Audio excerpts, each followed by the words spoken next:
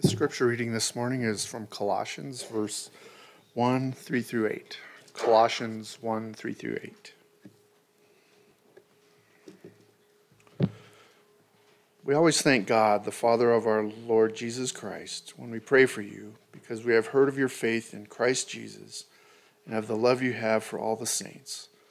The faith and love that spring from the hope that is stored up for you in heaven, and that you have already heard about in the word of truth, the gospel that has come to you. All over the world, this gospel is bearing fruit and growing, just as it has been doing among you since the day you heard it and understood God's grace and all its truth. You learned it from Epaphras, our dear fellow servant, who is a faithful minister of Christ on our behalf, and who also told us of your love in the Spirit.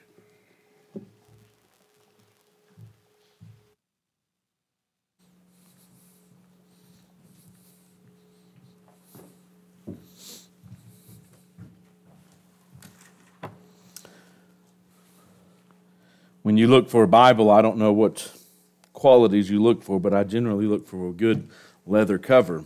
I bought this Bible, going close to 15 years ago, and the cover is made of pigskin, and that's what most genuine leather Bibles, if you just go to Walmart or a bookstore and get one, it's made of pigskin. Now, the problem with pigskin is over time when you handle it, it gets a little tacky, like a football.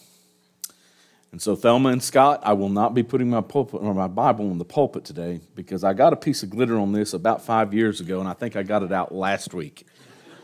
And I'm not going to get more glitter on it, so just have to hold my Bible today. By the way, if you don't want a Bible that gets tacky with time, get one that's cowhide or kangaroo. Do you know you can get a kangaroo hide Bible? Yeah.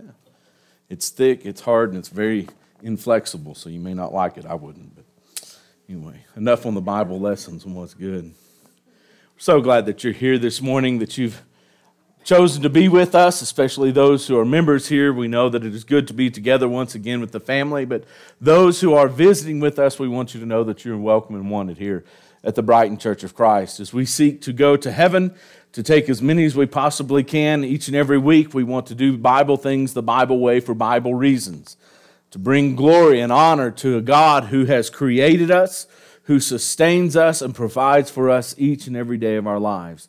For that, we come together and we worship Him in an assembly. Obviously, we can worship Him wherever we want and whenever we want, but this is the time that God has called us together, to gather around His table, to be His people, to be His family. It's important as we look at that if you are visiting with us, we want you to know that if you're looking for a church family to identify with or a group of people to go to heaven with, look no further than the Brighton Church of Christ. You will find kind and happy and generous hearts here as we all hold hands and seek that heavenly realm. We think about heaven, we think about God, we think about Christ, we think about the exalted Christ. Colossians chapter 3 says that He is seated at the right hand of God. This week we're going to begin a study of different lessons and different ideas from the book of Colossians. But as we say, Colossians is about the exalted Christ, or some will say the preeminent Christ, coming from chapter 1 and verse 18. It was this week that I saw an advertisement from an evangelical group calling this month the month in which Christians pray for Muslims. Now, I have to admit, at first, my reaction was, well, they're compromising. Why are these so-called Christians praying for Muslims? But the more I thought about it, the more I realized how much we need to be praying for those who are in the Muslim faith.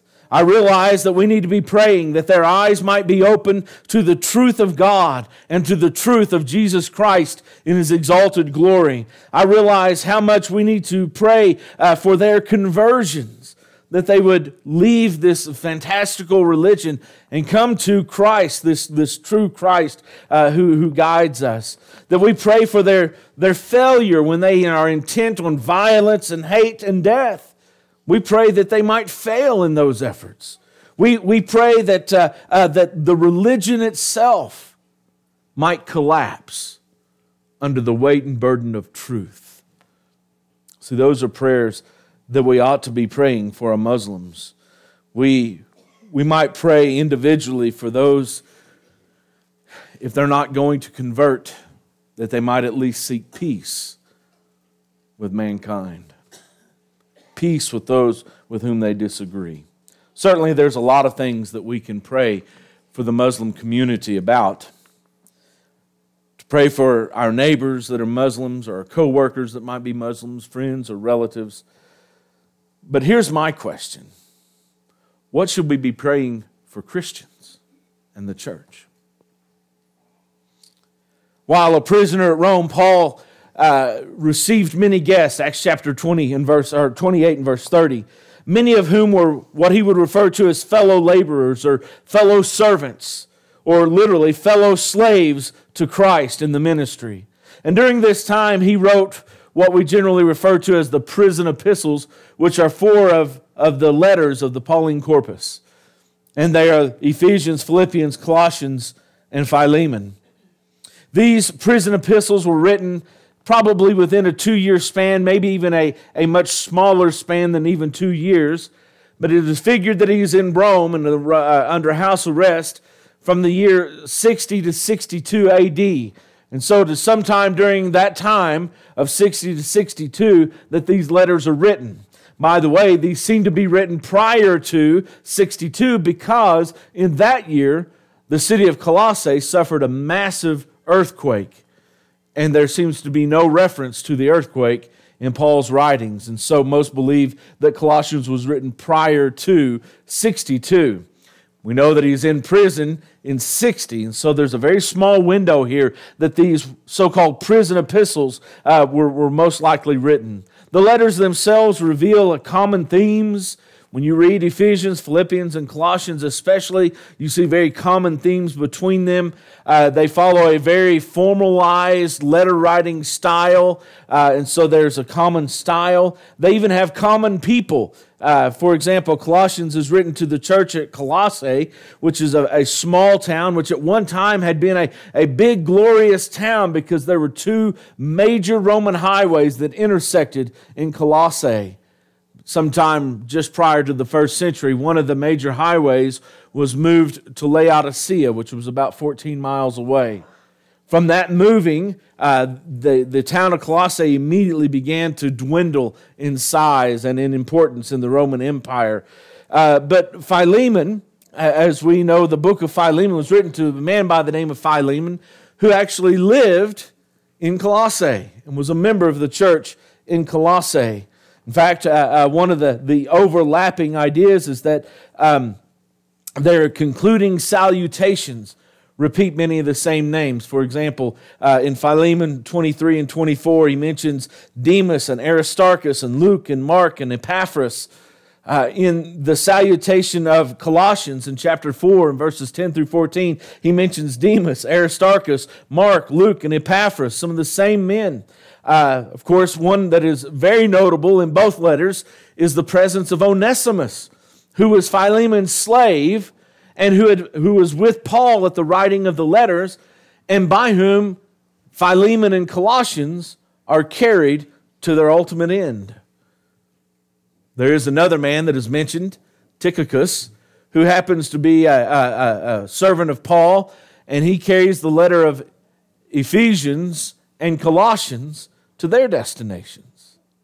It appears what is happening is that Paul has written at least these three letters, Ephesians, Colossians, and Philemon, at about the same time, hence a lot of the same themes. As he rolls the letter up and he sends them, he gives it to Tychicus and Onesimus, who must travel through Ephesus to eventually get to Colossae. And as they're passing out the letters, there's a special one just for Philemon, and that is delivered to him as well. And so it seems that these three were probably written within weeks, if not days, of one another and delivered as quickly as possible. Colossians as a book is written to this church that is threatened by an amalgamation of teaching of human philosophies, Judaism, mysticism, and Christianity. It seems that they never met a doctrine that they didn't like. Whatever came up, they embraced it, and they had to somehow get it to fit in with everything else that they are facing or that they had already learned. We look at American culture, and American culture is doing very much the same thing. We'll take a little science, we'll take a little mysticism, we'll take a little Christianity, a little world religion, and we'll mix it all together and we'll make it fit. We'll cram it all together. And so that seems to be what Colossae had done as a citizenship and even as a church. And so this letter was sent to the church at Colossae to arrest the development and restore Christ to His preeminence. Colossians is marked as one of Paul's greatest letters about Christ. It has a robust, refined, richer Christology than any of Paul's writings. The great Christ hymn, which we'll look at next week, is a wonderful example of how he sees Christ and who He is and what He's done. And what we see in all of Paul's letters is this development of his own understanding and how he grows himself as a missionary, as a Christian, as an author, as an apostle. We see growth, personal growth, even in his letters. And we come to Colossians, and it's not just about the exalted Christ. It ultimately comes down to this one fact: Jesus is all we need. That's it. We don't need the human philosophy. We don't need the scaffolding of Judaism anymore. We don't need these other things that they were mixing with their Christian faith. Jesus is all we need. So he begins this letter with, as Paul's style was, with a prayer of thanksgiving and intercession for the church at Colossae. What's interesting in Colossians, though, is that his prayer that he mentions here is more fully developed than other letters. Other letters he might say, we have not ceased to make mention of you in our prayers. But in Colossians, he actually gives us the things that he's praying for them about, the intercessions that he's giving. And I think the reason is he's praying that they might be prepared to receive the instruction that Paul is about to give. So this morning what I'd like to do is start with this Spirit-inspired prayer that Paul gives and see how it applies to us. And if in the day in which Colossians, the letter was written or read to the church at Colossae, they were encouraged by this prayer to know that what Paul was praying for them, and it helped prepare their hearts and their minds to receive the writing itself, then maybe as we read this prayer also, we put ourselves in that position that our hearts and minds might be also prepared the way they were at Colossae. Begins with this promise or this declaration of thanksgiving. Notice beginning in verse 3. We always thank God, the Father of our Lord Jesus Christ, when we pray for you. We're so thankful for who you are. Now what's interesting is it doesn't appear that Paul has ever been to Colossae. He does not know any of the Christians at Colossae except Philemon, who had served him and met him at another place. But it doesn't appear that he knows the church there very well. And yet here's a man who is so thankful for people that he doesn't even know. That's one of the great things about the church is we don't have to know everybody in a certain congregation across the state or on the other side of the country or around the world. But yet we can still rejoice and be glad that Christians are not only surviving, but they're thriving in other parts of the world. To know that their hearts and their minds are attached to God and that they are growing because of it. That's one of the beautiful things when you're in an unfamiliar place, maybe a foreign land or a different part of the state or maybe up in New England or something, and you attend church services up there and you may not know anybody in the building, but you know every one of them. You know them all because you know their hearts and their minds have also been arrested by the greatness of God's grace, the blessedness of Christ's presence, and pulled them in. They're Christians. And they have a heart like you have a heart. What's interesting to me, though, is that Paul, one of the things, or what he says here, he's thankful for the report that he's received from Epaphras. But he's thankful, first of all, that they have exhibited the eternal triad of Christian principles, the cardinal Christian virtues. We see it in 1 Corinthians 13, verse 13. So now faith, hope, and love abide, these three, but the greatest of these is love. It's a verse that's well known to us about the exaltation of the greatness of the virtue of love itself and how it ought to be found in the hearts and the mind of every single Christian. But notice what he says, for since we heard of your faith in Christ Jesus and of the love that you have for all the saints, and because of the hope that is laid up for you in heaven.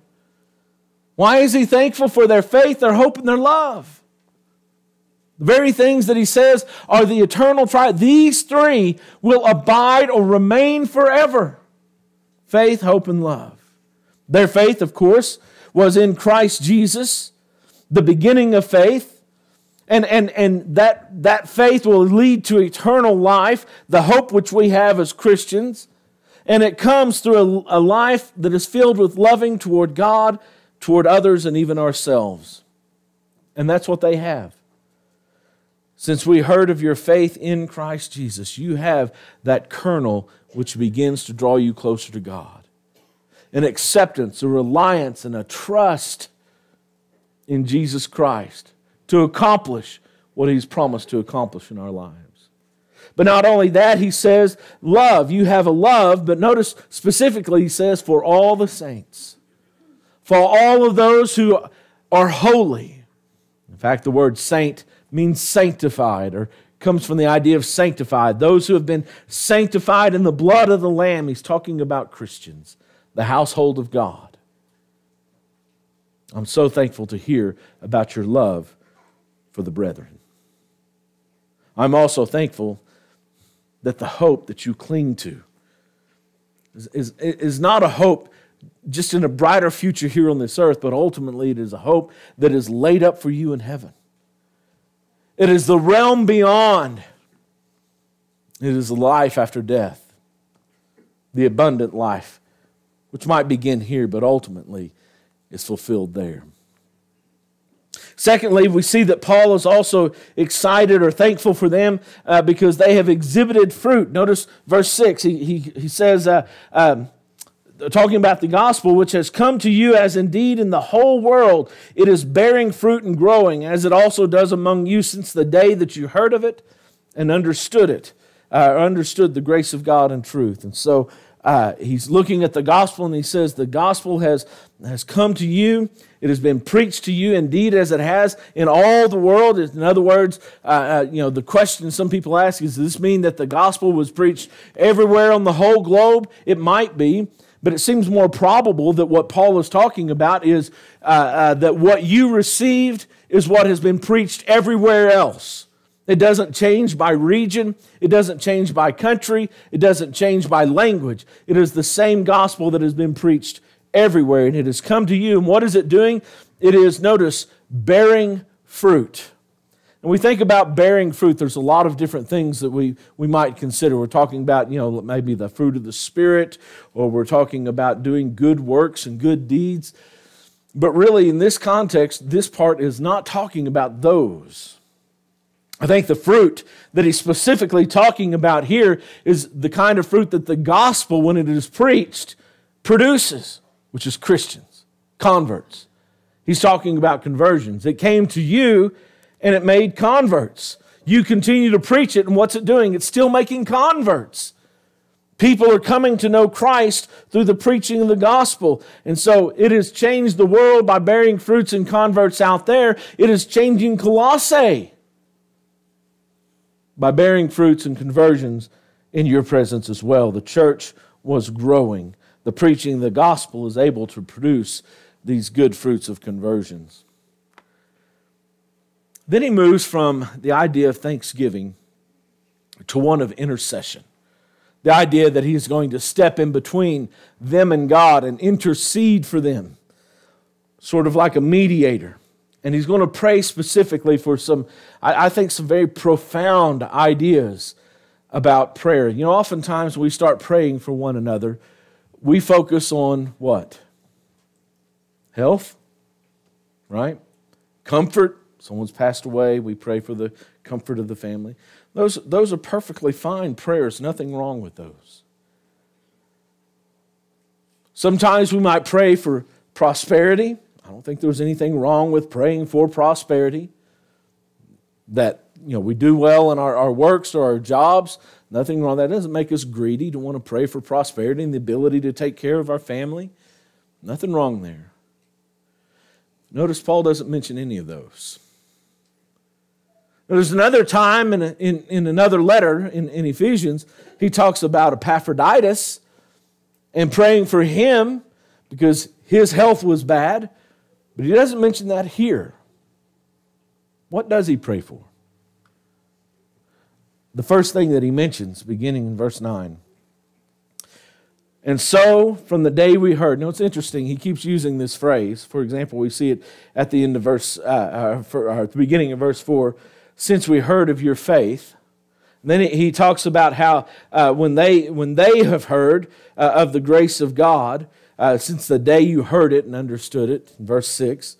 And now he uses it again here from the day that we heard. It's actually, the word is hearing.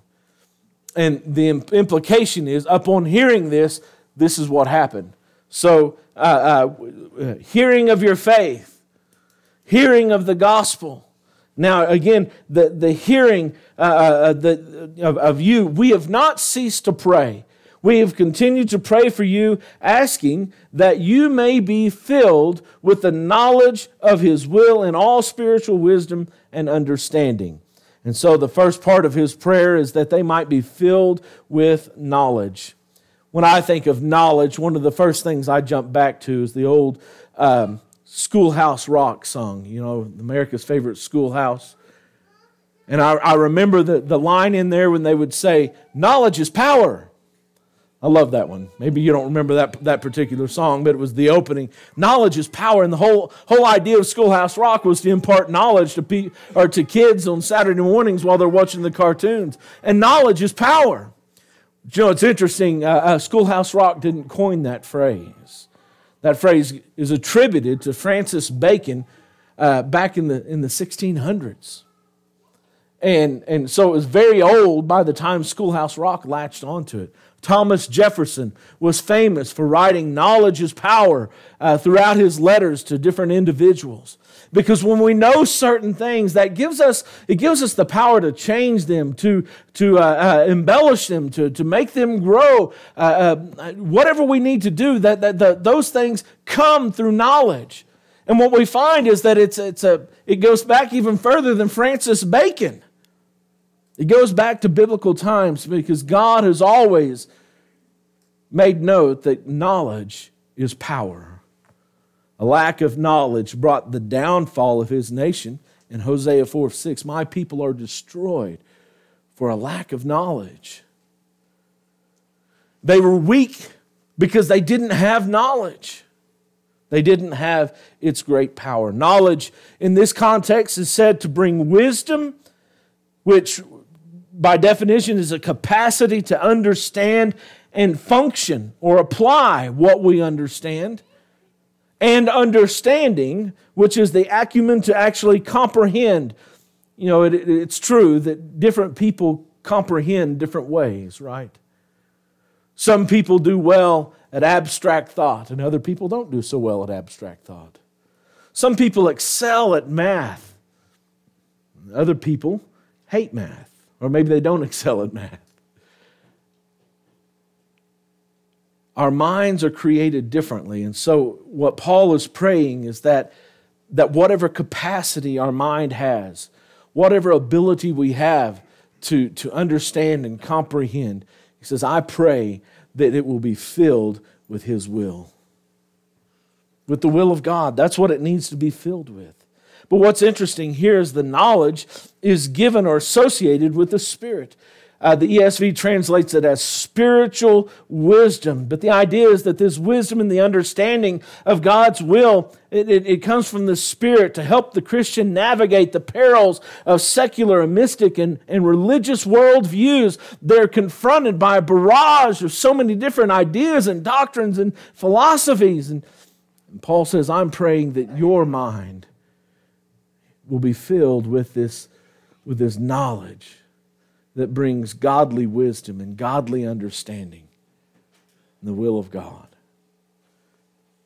But he doesn't stop there. He goes right in and he says that you may walk in a manner worthy of the Lord and be fully pleasing unto Him. It's not enough to be spiritually wise according to Paul, but our relationship with God through the Spirit must translate into a transformed life. We've got to be changed by it. The atheist can read the Word of God and store it up in his mind, recall it in debates that he might have with Christians, and sometimes even better than the Christian himself. And yet because that word, that knowledge of the Word of God has not transformed his life, he is still a lost individual.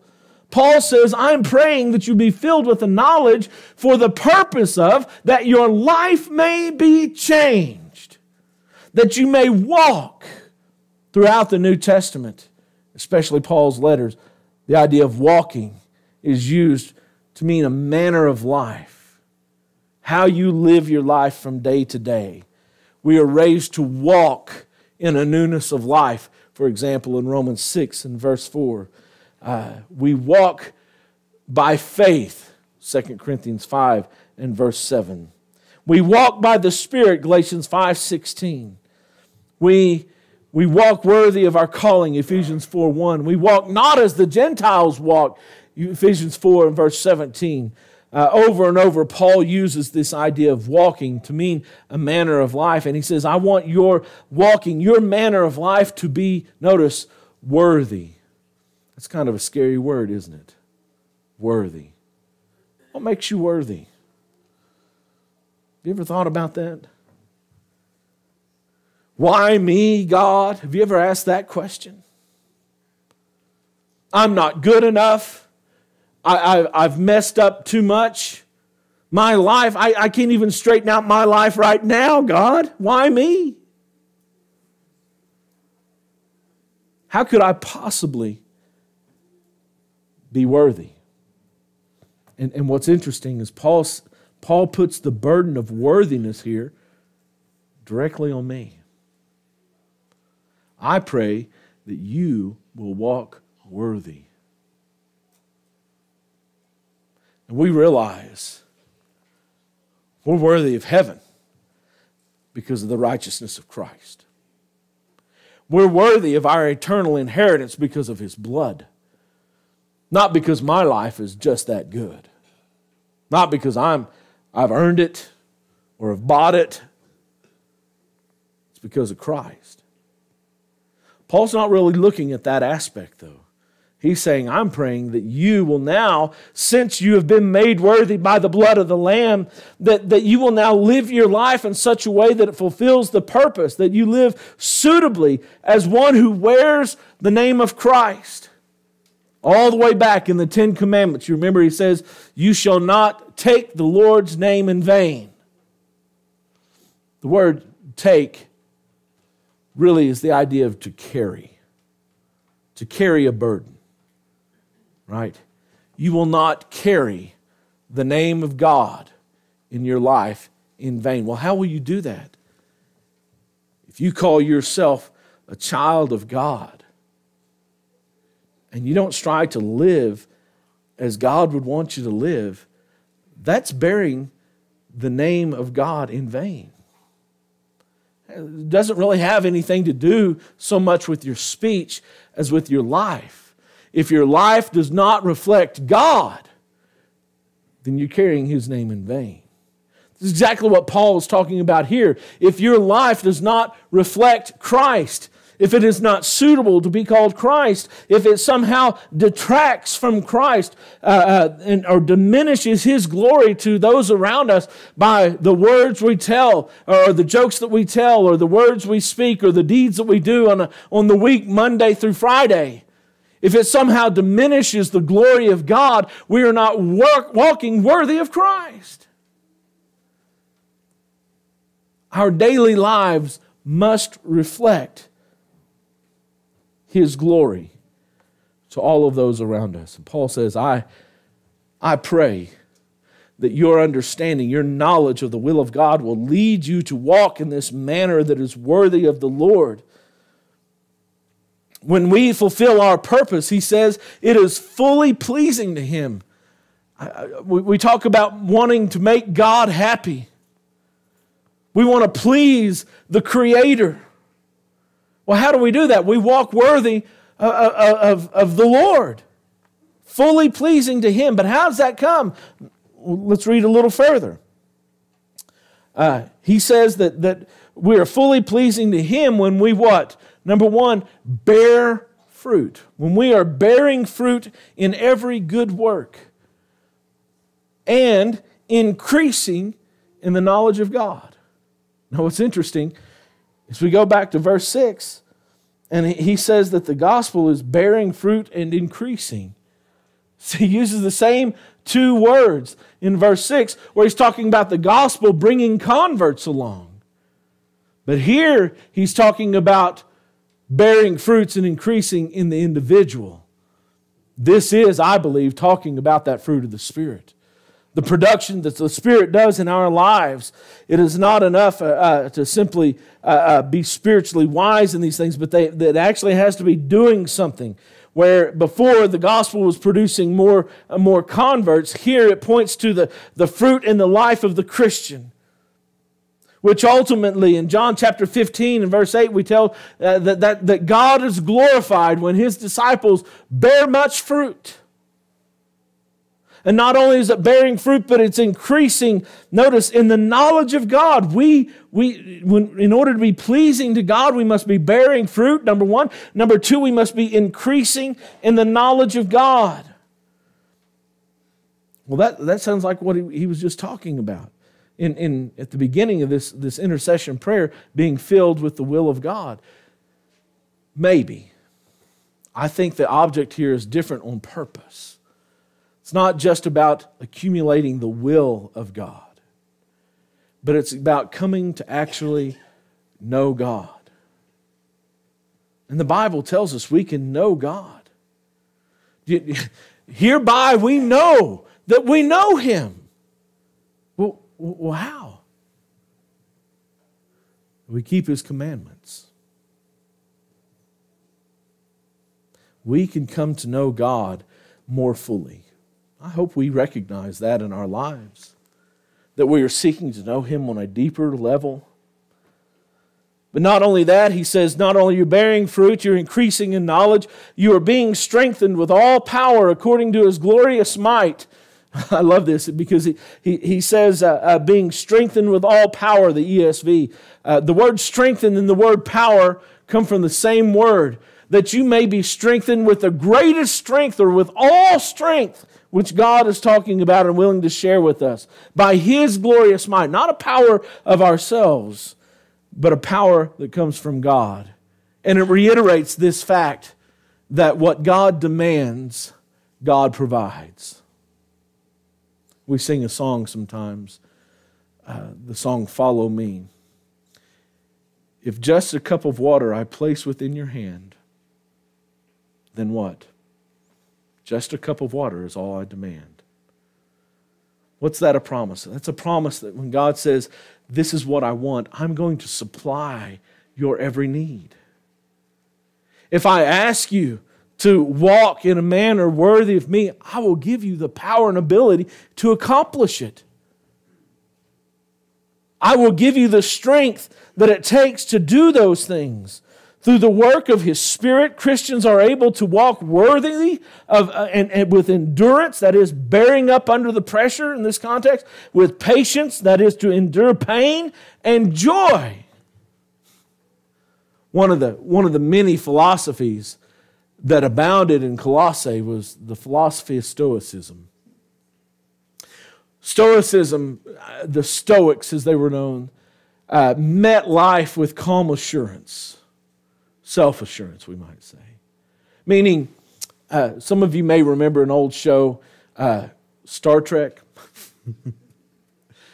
and Spock, the Vulcan. And the Vulcan way of life was to show no emotions. That was very much, Roddenberry used the Stoic philosophy as the foundation of Vulcan philosophy. The real Stoics. They were ones who would bear up under pressure. They were ones who would endure pain and would do so calmly. And that almost sounds like what Paul is saying here, but he adds something the Stoics never added, never even considered. That you endure with patience and joy. Joy. It's like in Acts 4 when they left the flogging. They rejoiced that they were counted worthy to suffer for that name. We face trials and tribulations. And yes, we must endure. And yes, we must be patient. But the thing that transcends, that takes Christians out of the realm of worldly human philosophy is that we have patience and endurance with joy, with happiness, that we are counted worthy to suffer for the name, that our calm acceptance of what is happening to us is not because of our self-sufficiency, but it is because of Christ's sufficiency. And now we're getting to the heart of the matter, that Christ is the center of our success. And this is going to play out through the rest of the book of Colossians. And it needs to be played out in every one of our lives. That we are who we are. We can do what we do. We accomplish what we accomplish because of Christ. And we turn around then and we give thanks to the Father for what He has done for us. Paul's prayer, even praying, he says, I'm praying also that you will give thanks to God. Thanks to the Father. Why? Because He's qualified us. That is, to share in the inheritance that is allotted to those who are saved, to the saints. There's an inheritance of the saints that God has already set aside, and now God has qualified us, His children, the Christians, to receive that allotment. He has delivered us from the domain of darkness, in verse 13. And sin, that is controlled by the devil and his angels. Evil dominates this dark domain, and it even faced Jesus in the garden. Yeah, I know, I had to put my Bible down because I got a good drink now. Scott, I blame you. Scott watches these lessons. So I said, inflict more pain. In Luke chapter 22, in verse 53, when they came to arrest Jesus in the garden, he mentions that the domain of darkness, that's what this is. The domain of darkness is flexing its muscles, as it were. Paul uses this same idea, this domain of darkness, to refer to the world without Christ. But He has delivered us from this domain of darkness. Number 3, He has transferred us into the kingdom of His dear Son, His beloved Son, the Son of God. We are citizens of Christ's domain of light. He has redeemed us from slavery to sin. The evil taskmaster, Jesus calls it in John 8 and verse 34. He bought us with the price of His blood. And even though it doesn't mention it here in the Colossians verse, in the parallel in Ephesians 1 and verse 7, He has redeemed us by the blood. And then finally, He has forgiven us all of our sins. There is no sin which God's grace cannot forgive if we seek Him in faith. This was Paul's prayer. God's work in us and for us demands an attitude, a heart of gratefulness and appreciation. But notice in this context, the work is done. It's complete. It's finished in us. In anticipation of the glorious realm of the hereafter, it's completed in us. What is your prayer? What is your prayer for the church as a whole? What is your prayer for the church at Brighton? For the people that make up this congregation? For your own family? Does it consist of intercessions for knowledge and life and strength and attitude, or is it merely for comfort and health and prosperity? I think we know where God wants us to be. Think about this. Basically, what Paul is praying for is better Christians. Right? When we think about it, we all say, well, I know I could do better. I know I could do better. We all know that it's possible to be a better Christian. So what does Paul do? Paul takes, by inspiration, he takes time to say, I'm praying that you might be a better Christian. Now, are you a better Christian? Oh, I don't mean, are you better than me? Or better than so-and-so? But are you better than you have been? I think if we could chart some Christians' lives on a graph, you know, when they first obeyed the gospel, here's their level of spirituality, and you know, with time, you know, maybe it's here now, and then you know, then maybe over here it's, you know, a little more time, and we started charting. What if we were charting your success? Would your graph, here if I can draw it backwards, would your graph tend to go up? Would it go up for a little while and then kind of plateau and stay there? Or worse, would it maybe go up and then just start to fade? Are you a better Christian? Maybe this morning you're looking at your life and you're saying, Sam, I'm not a better Christian. Maybe you're coming to grips with that right now and saying, I need to do better. I know what I can do to be better. Paul prayed for you right here in this prayer. He's giving us signposts along the way, how we can be better. And maybe you need the prayers of this congregation to help you to reach those milestones. You're saying, Sam, I am better than I used to be, but I know I can still grow.